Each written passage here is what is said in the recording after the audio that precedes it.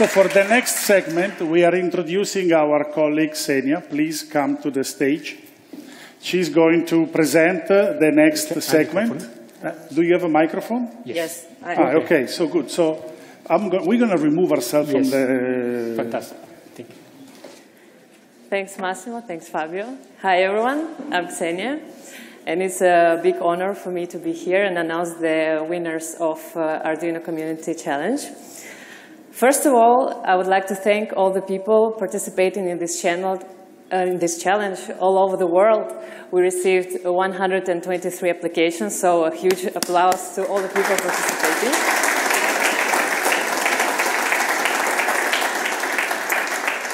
So the highest number of applications we received from Asia region, so we received 47 applications. So thanks, guys, for your participation. And so let's move forward to the winners of different categories. And the next category is Kids and Education. And the winner in this category is the project's called Our View of Smart Living by Davor, Sijanovic. Applause. Hello to everyone. We're an Arduino school project team from Vukovar, Croatia. My name is Davor. This is Marko, Matko, Sanja, Matija, and Ivan.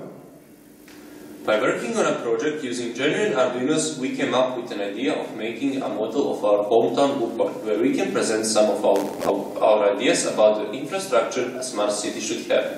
This project we named Our View of Smart Living. This model uses genuine Arduino boards, 3 NKR1000 and 1 Arduino Uno.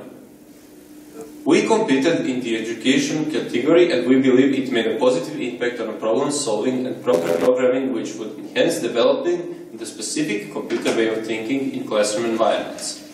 This magnificent model offers a solution, greater electricity saving, better use of solar sun power panels, and reducing traffic jams on the roads as well as around parking lots. Our motto is, we provide a solution to less pollution.